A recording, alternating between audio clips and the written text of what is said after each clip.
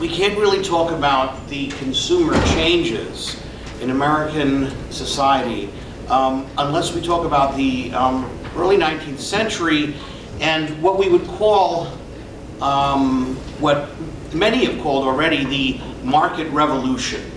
Okay? These were changes that came about with the period of what is popularly called the Industrial Revolution.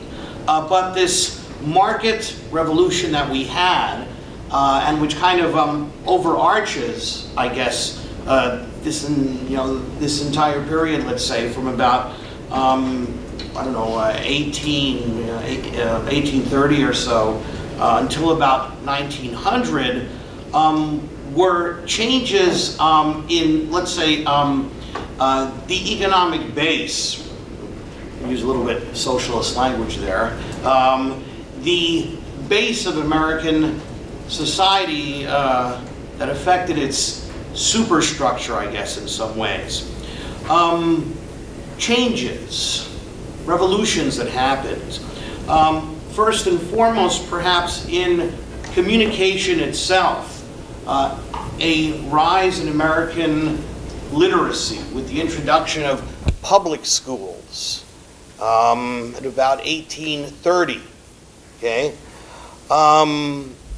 the promulgation of newspapers that began with the penny press around 1820 or so. Examples of like Benjamin Day's New York Sun. People could suddenly afford newspapers, and newspapers didn't simply carry business news meant for a mercantile audience. The economic organization of the country as well. The role of, say, banks and stocks and shareholders, and the kind of changes that affected on people and on people's understanding of the society in which they lived. And of course, technological changes as well. Telegraphs and typewriters and cash registers and sewing machines and all these types of things that were going to appear over the next 70 years or so. But let's get back first to the beginning here. As I was saying, America had originally began, to sort of try to illustrate these things as best I can, as an agrarian society. Okay? People basically lived in small, rural-ish communities. Okay? Agrarian, as I said, farming communities. Most people didn't really travel more than 30 miles from their home, let's say, in their lifetime. The people who they knew were the people who were, raised right next to them. And I can imagine that this was a very limited life, but it was a life that also had a sense of identity as well about it. And I suppose a sense of belonging, however limited and however short that life may have been. Okay? And in fact, the agrarian life, the American agrarian life, was always something of an ideal, we can say. And you still see it being idealized long after, like in the North, this is in New England, long after industrialism had, pretty much become the way of the country. Okay. What happens to this agrarian life during the Industrial Revolution, of course, is that it moves a lot of people to the cities. Farm jobs, of course, are lost, during it. During every technological change, not unlike our own, there's always a displacement of a significant portion of the workforce that made its money off of the old and now obsolete ways of living. So there's this move to the urban environment, and the urban environment itself becomes an engine of industrialism. you know. The types of encounters that occur there, and if we just sort of take take a look at some of this here. You know, this is you know, I mean, compared with that agrarian environment, we have this, you know, urban landscape here, 19th century. You can see the burgeoning and the speckling of factories around. You know, again, you know, the types of, you know, this is, you know, more or less typical city scene from that time as well. Again, of course, with everything in the city, you know, there's a place of both, you know, both virtue and vice, I would say. If people move into the city, there are more opportunities naturally at the time to, you know, expand your understanding of the world, educational opportunities, increases in literacy rates, but naturally as well, there's all sorts of what was once unbeknown vice there as well. And this is a typical, I guess I found this here, it's a typical New York street gang, mid-19th century, and working conditions, of course, at the time during industrialism were, you know, quite bleak. You know, this is a famous photo by Joseph Weiss from the late 19th century, and I guess that's a sweatshop, you know, of some kind. So again, what happens during this, you know, this evolution of this modern marketing era in the 19th century? Well, there are widespread efforts to distribute, promote, and sell mass products to nearly all of society.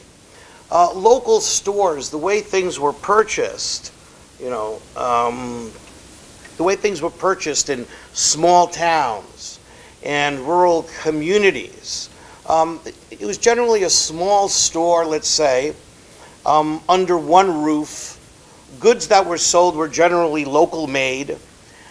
Stores tended to serve comprehensive needs. You would have leather goods, you would have tools, you would have jarred goods, you would have tobacco, you would have all of these things under one roof.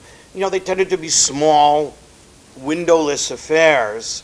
And it was still possible to go in there and walk away with goods without necessarily having cash.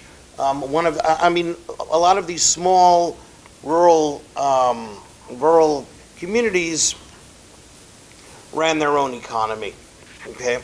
So you could barter and you could trade as well. Urban shopping, and this is just Mulberry Street in New York in the late 19th century. Urban shopping was a very different kind of experience. You needed to have fresh goods every day there because there was a very high demand for them. What happened, though, over the 19th century was that a lot of these crowded outdoor markets that you saw all over the city finally gave way to things which we call specialty shops, meaning that there would be a specific place to buy food, another place that you would buy tobacco, another place that you would buy any sort of things that you needed, you know, tools or things like that around the house. And something else about urban shopping too was price fluctuations. The prices of goods were not steady. Okay, they tended to change from day to day, which is something that was almost, which was really unheard of in most rural communities. People really became consumers and kind of at the mercy of the market. So Americans started to get, you know, this kind of understanding of a larger economic system outside of their own, say, centralized rural community. with the coming of the Civil War, this gives the consumer economy as well a push forward. The North urges the free labor force, to help fill jobs in the northern industrial cities. What America looked like naturally around the mid-19th century was, of course, you had this industrialized North with lots of factories and central urban areas and things like that, and you had a South that was pretty much still agrarian. There were unpaved roads still down there. It basically worked on a slave labor economy, and the North was advancing in a very different kind of direction. So the North, of course, naturally wants this free labor force. The first national advertising campaign that we have is to help sell war bonds. Okay. The government sort of uses these new, these new means of communication that we have. Newspapers, broadly distributed newspapers, to sell, to raise money for the war. Okay. It also uses other sort of newish techniques at the time, poster campaigns, to help recruit Army volunteers as well. Improved printing techniques naturally help meet the demand for wartime news.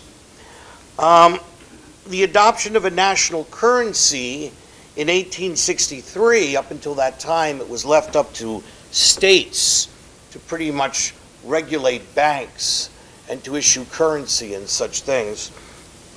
The adoption of a national currency in 1863 helps to expand markets as well. Once the money that you send is considered good, right, in a neighboring state, it's a lot easier to do business, of course. Some other things that come around that sort of make their appearance around that time are modern methods of packaging and canning. Canning had been around, canning goods, again, this is for, urban customers who are not growing their own food. Suddenly you need food that you can preserve in a cupboard. Canning had been around since the early 19th century. Well, not early, say about, like 1830, 1840 or so. But it really became popular naturally during the Civil War. After the Civil War, civilians, took advantage of canned goods as well. It was difficult, often at times, to get people to trust what were in cans, right? If you were from a rural community, you were naturally used to having fresh vegetables and things like that. And there were all kinds of stories that had circulated, about how unhealthy eating canned food is, and the types of things that you would find in the can that you didn't want to see and whatnot. And this went on for decades and decades until 1906. That was one reason you had the National Food and Drug Act as well, to assure people of the cleanliness of prepackaged foods. And of course, a very important invention, very hard for us to understand, at this time, why it was such a big deal, but the can opener as well was considered like really amazing technology, at this time. And this is 1876. This one, you can't open cans unless you have a can opener, and it was considered quite important, Another thing that we could look at, aside from the changes in ways that Americans gathered food, I guess you can say, was what they wore. A sewing machine had come out in 1856. Was the first family sewing machine. Isaac Merritt Singer didn't invent the sewing machine, by the way, but he helped refine. But he significantly refined it, made it viable, and had a great business sense as well. He makes it available for home use, in the mid-19th century, again, 1856. Also, like as I was saying, as a very smart businessman, he also created installment buying. That was a new concept as well.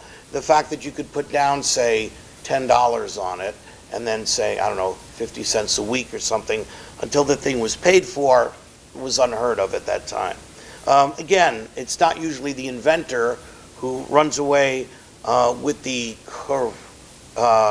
credit for innovations, but rather the one who has the business sense to carry it forward. The sewing machine, I just very briefly, caused all kinds of havoc. When it was introduced in Europe, there were riots in the streets by, of course, tailors and the like, because they figured, that this sort of thing was going to put them out of business. Singer's shop, Singer had shops in London and Paris, and they were burned down in such things as first. But that didn't. That didn't stop Americans, who are always crazy about technology and whatnot. In fact, when the sewing machine first came about, they would show it off at like fairgrounds and whatnot. They would charge people like 5 cents, to see how it works and whatnot. Americans were always willing to do that. And again, our national fascination with technology and futuristic things. So what else does the sewing machine bring us? It brings us pret-a-porter, clothes, ready to make, ready to wear outfits, whatnot. What did American clothes look like earlier? Well, there wasn't a lot of them. Well, not a lot of clothes. There wasn't a lot of different kinds of clothes. People usually often only owned one set of clothes. They were often homemade. They were often ill-fitting, and whatnot. But America became something of a democracy of clothes. European reporters visiting visiting America, often commented on the fancy dress of its citizens. That they would write things. French journalists would write that it was kind of odd to see chambermaids or railroad workers or people like that wearing suits on the job. This was very different from the European traditions, where what type of clothes you wore indicated what social class you were from. America, of course, even at that time, don't like to talk about things like that. Social class is a dirty word. And it's kind of always stayed in our personality, I guess, that it's taboo topic. We're supposed to be a classless society, as such. With men got into war, and this is already, back in the Civil War as well, women relied more on factory-created and store-bought goods, ready-to-wear clothes, canned foods, and the such. And this trend continues after the Civil War. As you can see, that sort of evolution towards what we might call a buyer's market, I guess, in some ways.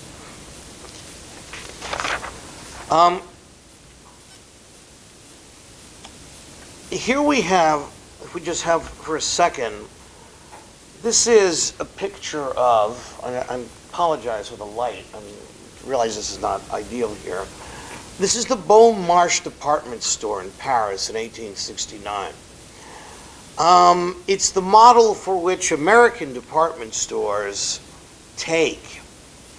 So after the Civil War, you have new methods of advertising and promotion, and they encourage people to indulge their pleasure in shopping for new clothes and new furnishings, okay?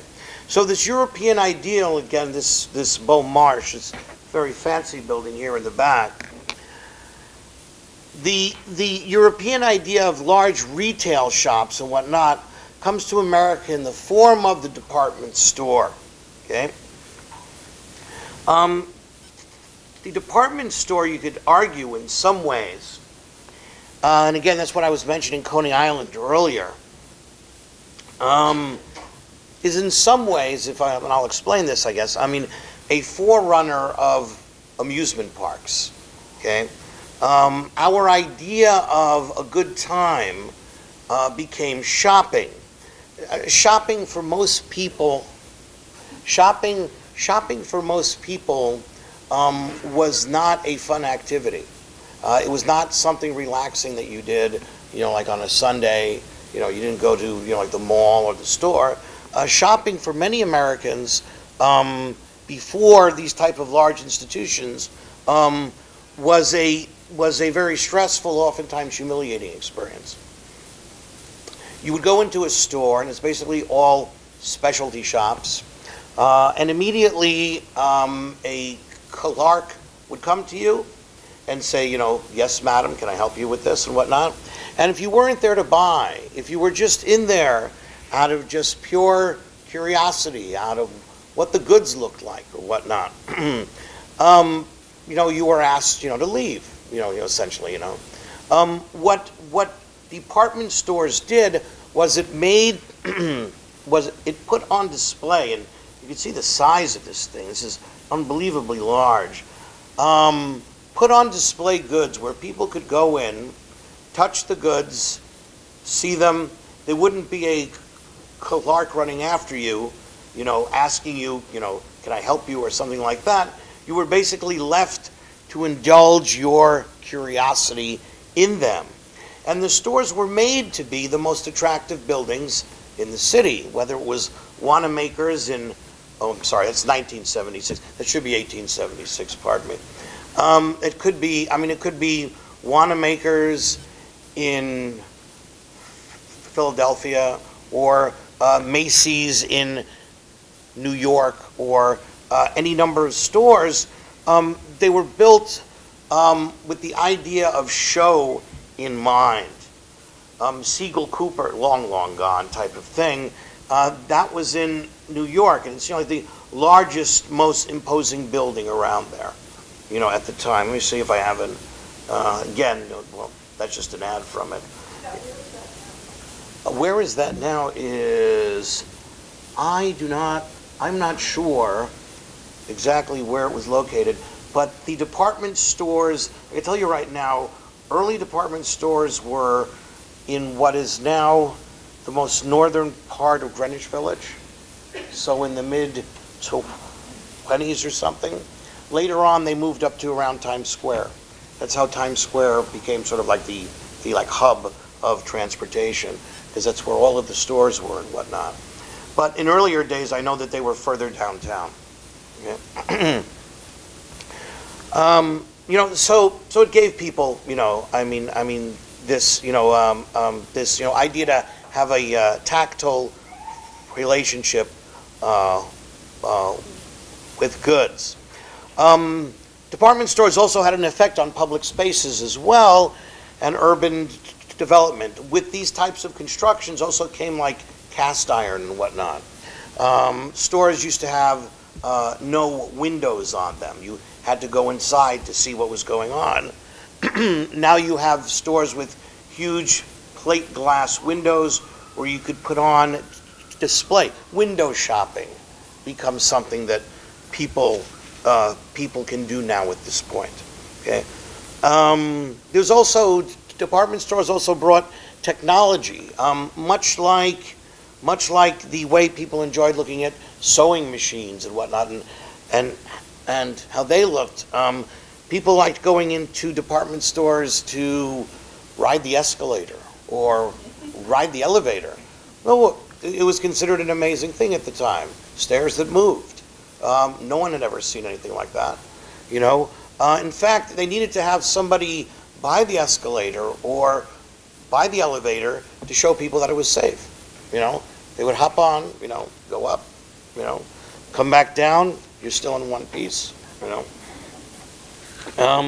But this consumerist element of it became a display. I mean, again, it's not very different from, say, I don't know, something at Coney Island, like the steeplechase, or, you know, something like that. You know, that same type of idea that it's a carnival atmosphere. You know, again, this is just an ad from Siegel Cooper.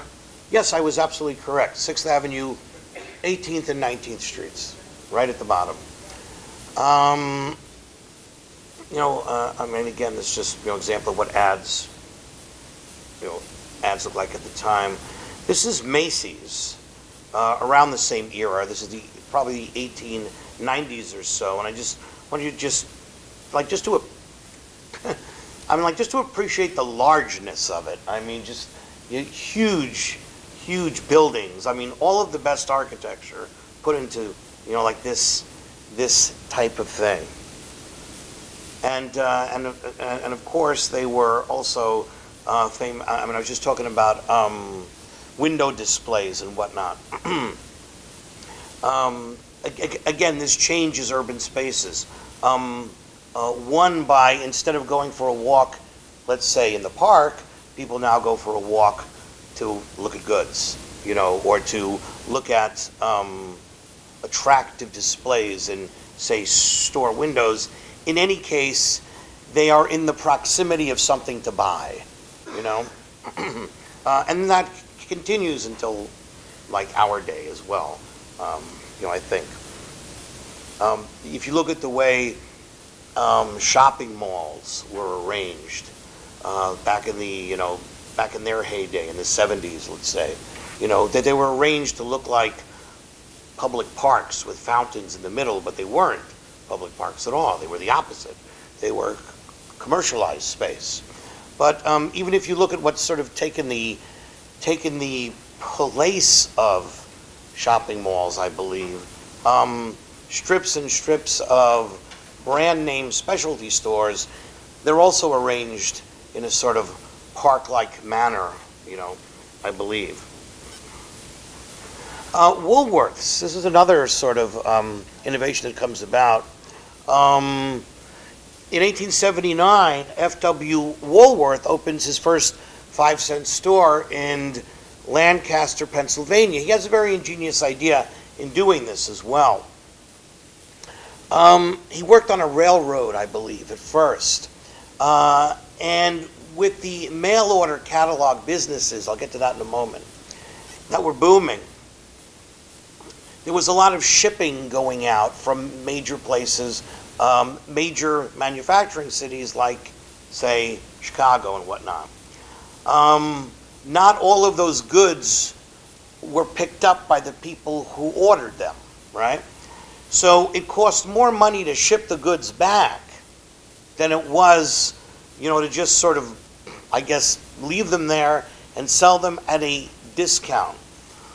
Woolworth started acquiring all of these goods and whatnot, and he put them in a store, you know, I mean, not anything like major, but small everyday items that people need on a daily basis. And he figured that he could sell them at a bargain discount. So he opens this his first 5-cent store in Lancaster, Pennsylvania. Not only did he have a great business sense about that, he also had a wonderful sense about modern sales techniques. Display.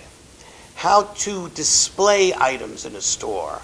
How to stack them in a way that people found attractive. how to put, I mean, how fast things would sell. I mean, if you put them like on the counter by the register or something like that. You know, a lot of these ideas, he made the most of them. So items in the store, though, they were defined by cost, not by category or purchaser. What happens when you do that is you start encouraging impulse buys, you know, like nobody goes to, well, nobody necessarily, okay, I was going to say nobody necessarily went to Woolworths looking for something. They were just interested in what cost 5 cents. Maybe they did have some idea of something that might be there, but if they went in there, they surely came out with a lot of other stuff, okay? So he was all about display and impulse buys. In the 1890s, though, he introduced 10-cent items as well, okay? But he was very smart, as he kept the 10-cent items separate from the 5-cent items. I mean, I'm not sure we can really appreciate it at this point, but what that does with people's sense of buying and the purpose of buying something is he puts the focus on, oh, it's so cheap, as opposed to, oh, I really need this, you know. It was, you know, I mean, like, and again, I mean, this is a very interesting backdrop, I think. I mean, is that the American character, up until this time, was defined almost exclusively by frugality, you know. What, I don't know, what you might call, I mean, as part of the Protestant ethic, right? Americans were supposed to be, you know, frugal, conservative, self-reliant, not ostentatious, not showy. I mean, like, that's what they told you in church all the time. And now you have all of this sudden access to goods, to luxuries, to conveniences. Convenience was a new word in those days. No one had ever heard of anything being convenient before, you know. These are all new concepts that come across with these things. Yeah, I just wanted to mention the mail order catalogs as well. Again, this is the inside of a Woolworths. What we might call a junk shop, right? But it was basically 5-cent goods just stacked one on top of another. You know? Again, I just like this, I don't know, this is another outside of a Woolworths and I guess coffee pots and whatnot. And I don't know, I just like the woman standing there. Geez, I wonder what happened to her. Mail order catalogs is another part of the business as well. And this is kind of a very interesting sort of American phenomenon, I think, too. In 1872, Chicago-based Montgomery Ward began this first mass market general merchandising catalog. I mean, people think it was Sears that started it. Actually, it wasn't. It was Montgomery Ward. In 1872, the catalog held 163 items. The catalog became a classic of American publishing. Mostly for the effect that it had on unsettled areas out west. There was a lot of movement west at the time. And with the expansion of the railroads and the Postal Act of 1879, which lowered the cost of sending goods and printed materials as well, the mail order catalog business became essential for folks settling out west. In fact, many homes, you know, if it didn't have, you know, if it had no reading material, it had at least two things. It had a Bible, and it had a Montgomery Ward or a Sears catalog there. The catalogs were often used, and I'm talking about, you know, parts of the West that were really remained very sparse until the 20th century. The catalogs were used for many things. I mean, outside of ordering goods, they were often used in schools to teach literacy as well as the Bible and whatnot. But they really became essential. Sears and Roebuck, in fact, folks in rural communities called this thing, the wish book, for things that they wished for. And, you had almost everything in it. I don't know if you've ever seen, they have reprinted these things many times.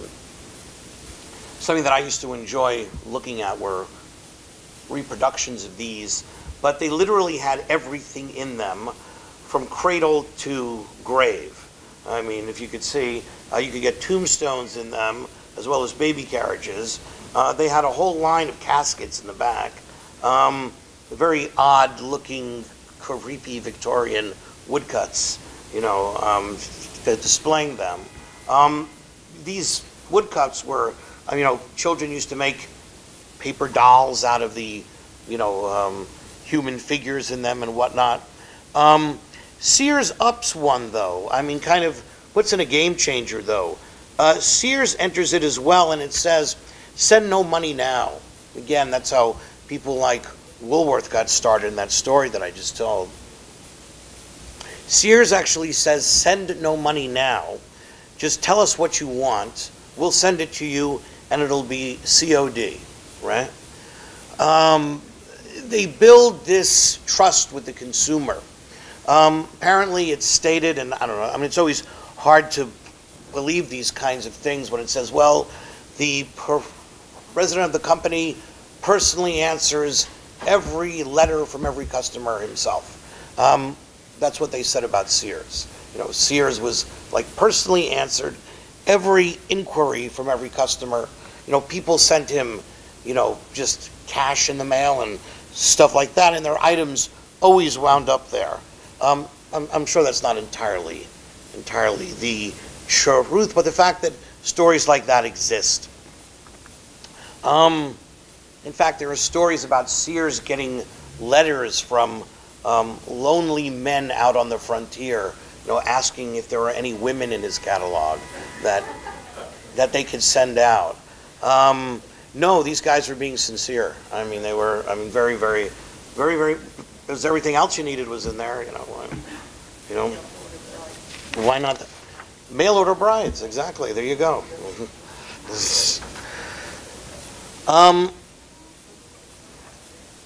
So amidst all of this change, amidst all of this change, you see a rise in the practice of advertising. I don't want to get into the history of advertising or things like that, but I'll say very, very briefly, advertising as a profession, as in the country, didn't really exist until the mid-1800s. Businessmen did advertising. It was considered a part of selling your goods, but to have a person dedicated to advertising didn't really happen until the mid-1800s, okay? You needed things for that, in fact, for it. You needed, one, effective transportation to make it worthwhile, and you needed a mass media. And until the proliferation of newspapers, there was none of that. But the first actual advertising agent, Volney Palmer, was in Philadelphia in the 1840s. Bought space in newspapers and resold it at a profit to merchants. So one thing to take away from that is the rise of American news culture with the rise of advertising. The one has always been dependent on the other, okay? And basically, the history of advertising up until relatively recently has been that relationship and how it works. Buying space or time from the media and reselling it to a business or to an advertiser of some kind, okay?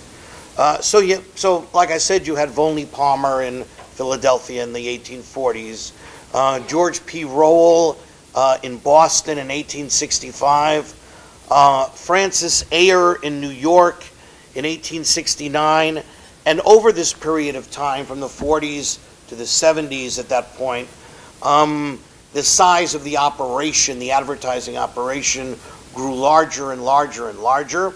They could cover more and more space, involved more and more people, and it finally came down to, with Ayer, established the 15% rule.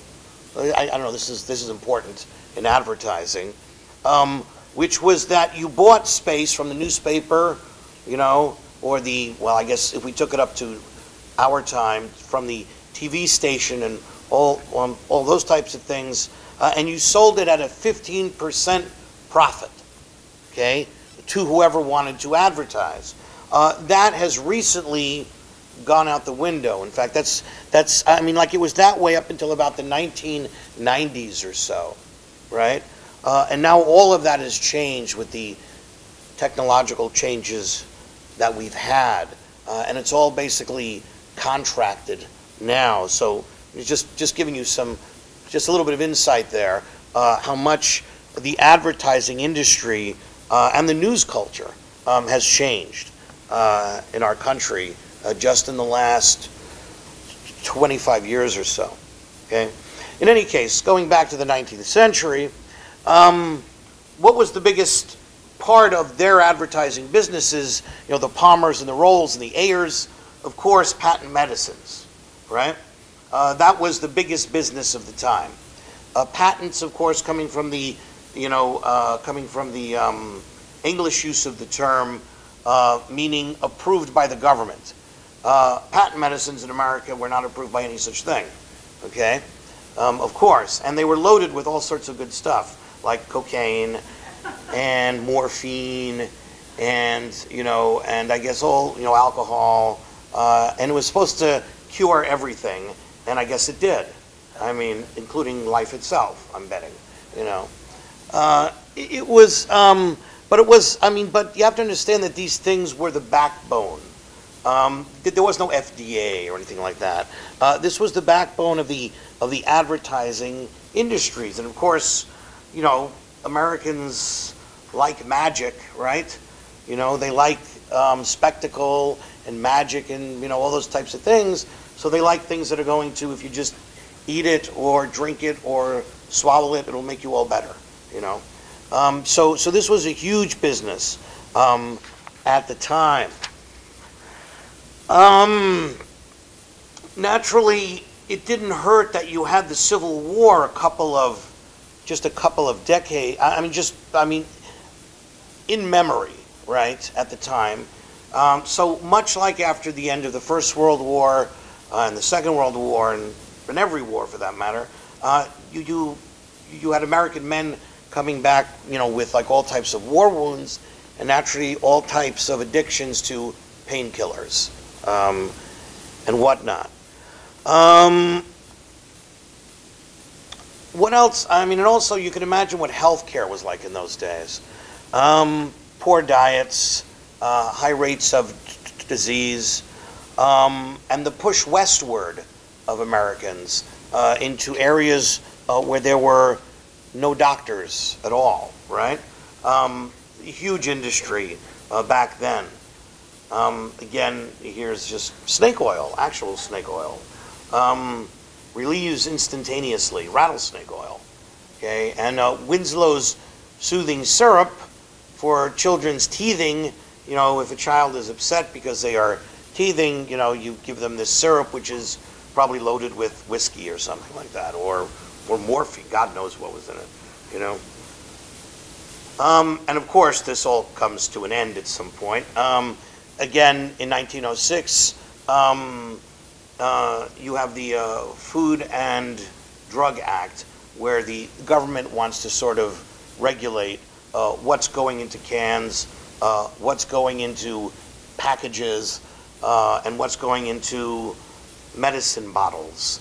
And this, I guess, this is an expose from the, from around that era, from around 1900 or so. Investigative journalism at its best, I'm guessing.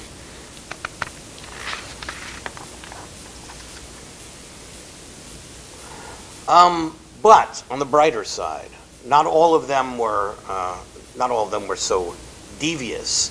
The first nationally successful advertising campaign, and I use the campaign, let's say campaign with a small c, all right? I mean, the first popular advertising was Lydia Pinkham. Lydia Pinkham's vegetable compound. There were there were no women doctors really back then, none.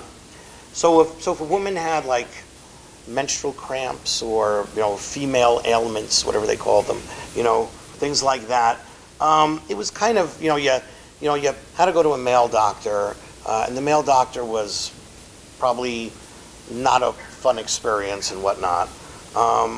So it became popular for women to sort of put things out there, that help you with that kind of stuff. Lydia Pinkham had the brilliant idea to put herself on the label, and to sort of, this becomes a trend that attracts Americans to products and brand names themselves, is that you put a trusting face there. Let's say if this is supposed to be a compound, that's supposed to help ease women's menstrual pains or things like that. And I don't know what was in it. I mean, it's all sorts of like vegetables and probably a shot of rum or something like that, right? And I'm sure it was meant well. But you could see what she does with this. Like, women can sympathize with women. Health of woman is the hope of the race, and puts this trusting older woman on the bottle. So younger women look at it, and it's almost like the guy, like also around the same time, I'll get back to this for a second, the Quaker Oats man, right? There's another thing, that Americans like these characters that inspired paternal protection and love, right? The Quaker Oats man was the first successful one of those, one of the first, Why? Well, it's a Quaker, right? He's a friend, right? They call them friends, right? Okay? He's a friend, And you see the same thing kind of is going on here as well. Is, like you could trust her. So this affection between the population and, say, brand names and whatnot is evolving at that time. And this is a card they used to put, trading cards, by the way. I just like this because it has the Brooklyn Bridge on it and whatnot. I'm not sure. I mean, I read somewhere, I believe, that they literally hung a sign outside of it. That was the first time that outdoor advertising had ever been done. That they had actually hung something like that. I'm not sure if I believe it. I'm not sure I believe it. In any case, this trading card exists. They used to put these things in, used to hand them out in the street and whatnot, and put them in packages to remind people to buy them again. So what contributes to a lot of this culture of consumption as well? Well, the rapid growth of urbanization after the Civil War, the advent of public schooling. By the time you get to the end of the by the time you get towards the end of the 19th century, you have 90% literacy rate in the country. Okay, you have unprecedented scales of economy, right? And you have the development of marketing, of advertising, of campaigns. Again, we have one here. Crisco, one of the first advertising campaigns. And I'll say this is campaign with a large C. Okay? By that I mean that all of this research had gone into it. Probably the first time. This is a little bit later than we're talking about. This is about, like 1910 or so. But one of the things that was that was considered attractive at the turn of the last century was making consumer advancements seem scientific. Meaning, like, if you look at this type of, new food products that are supposed to be the result of science, because America was supposed to be the country of science, right? You had all of these immigrants coming in from, like, different parts of Europe, and they were very poor, and considered very backward and all this kind of stuff. And they come into this country and there's all this new science and way of doing things. This ad looks like a page from a science journal, in fact. You know, Crisco was the first one to do a large-scale campaign with market research and traveling around the country, and it made a major change in the American diet. What did people fry things in for most of history was lard or some other type of animal fat. And what you have now is this stuff that comes from plant fat, and it was supposed to be considered more healthy for you than eating all of that animal fat. Well, Crisco put an enormous amount of effort into basically canvassing the country with salespeople and demonstrations, and all sorts of deals struck with railway lines to use it in their meal cars and whatnot, and sent around to American families recipe books, right? This is the first time that you have, you know how if you buy a product, well, it used to be, I don't know if it still is, but if you buy a product in the supermarket, some sort of, thing, and you look at the back of it, there'll be recipes on it. Like it's basically encouraging you to change your dietary habits in order to include this thing in it. Crisco was the first one to really use that type of strategy as well. So you have, with all of this expansion, new national organizations of managers, distributors, salesmen, and buyers out there, and the products that emerge at this time. American Tobacco, Borden, Campbell's Soup, Carnation, Coca-Cola, Colgate-Palmolive, Eastman Kodak, Quaker Oats, Heinz, Libby, Pillsbury, Procter & Gamble, and the National Biscuit Company, later known as Nabisco, names that we still know very, very well. All emerged in this period of rapid expansion, rapid sophistication of marketing techniques. In fact, the word marketing was new. Okay, marketing was not really a 19th century word. It was a word that comes about in the early 20th century, right? Nobody knew what marketing was, and certainly not marketing science. There was no science to it, right? Now suddenly there was. And other things too. Assisting retailers with product promotions and sales training and literature and customer demonstrations, and all of these other things sort of come together at one time. Okay. Just one last thing here. Again, this is just, these are people from the Gilded Age, as we call it, costuming of that time. Okay. So even though sophisticated market segmentation, as we know it now, had not yet occurred, it was clear that the ideal target for most mass-produced items were women. Okay? Victorian literature at that time, we should bear in mind, helped to form our idea of what roles men and women were, what the ideal looked like, and what roles each should perform. Okay?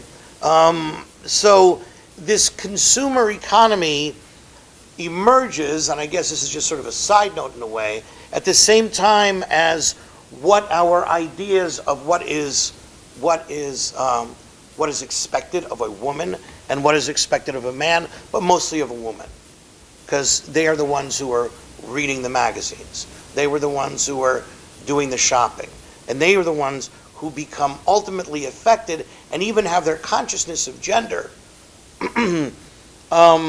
affected by this, by these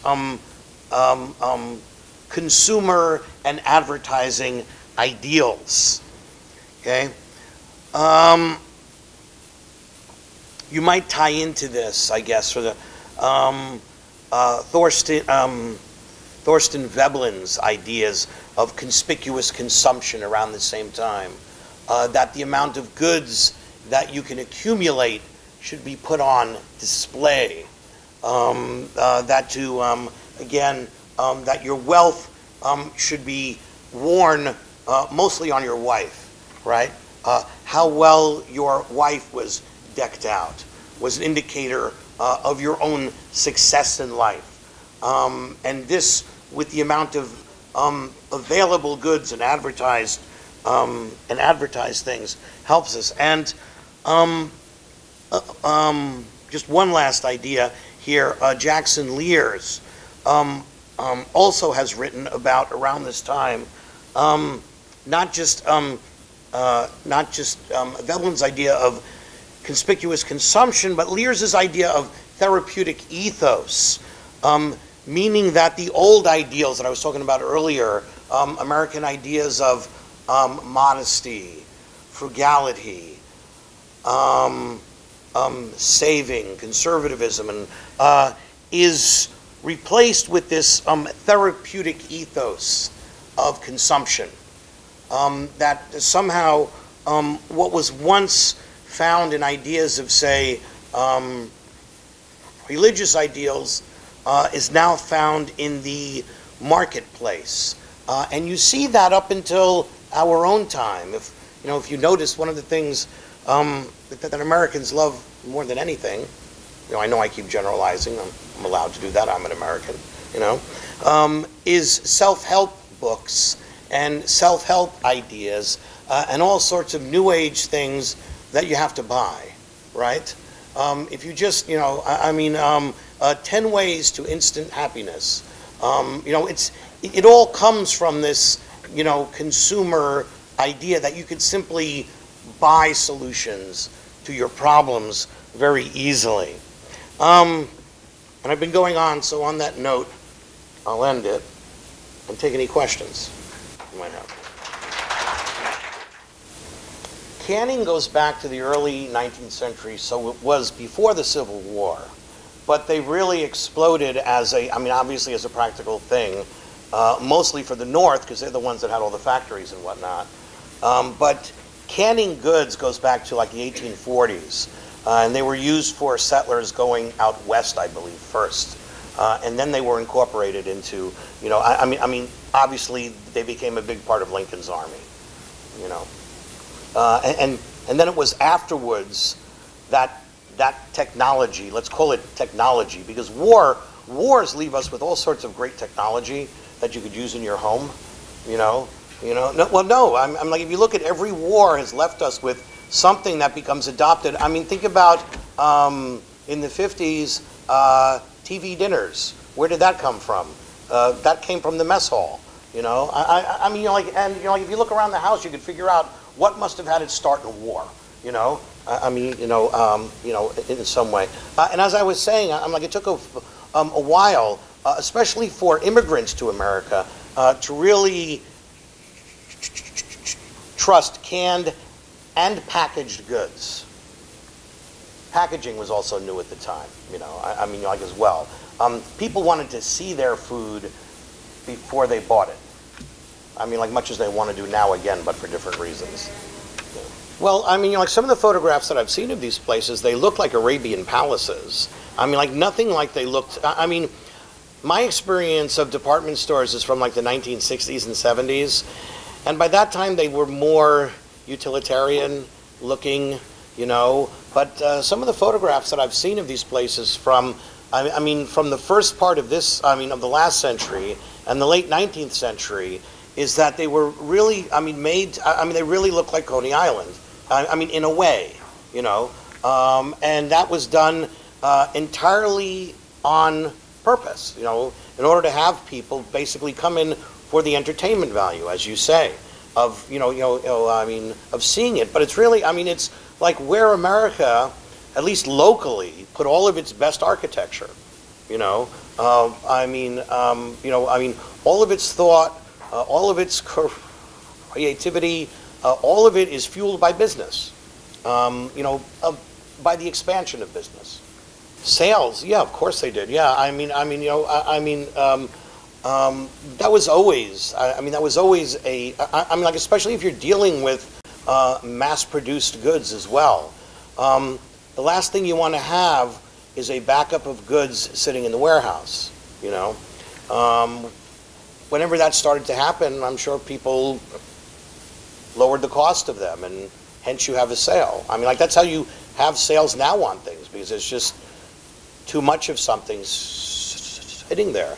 And if they sit in the warehouse too long, you have a recession, as America has every 20 or 30 years. No, I mean, you are helpless. I'm helpless. I mean, no, listen, no advertising, America stops. Like, no advertising. If they stopped all advertising, it's unthinkable. America stops altogether. You stop buying goods. Like I just answered that question. You stop buying things, even things you don't need, right? You stop buying those things, America comes to a halt, right? It's like buying is just simply how our economy works. You know, it's what keeps it going. You have to understand that that relationship is there between news and advertising. It simply, has been. No advertising, no news. No Ford motor cars, no Coca-Cola, no Standard Oil. Like, none of that, no news.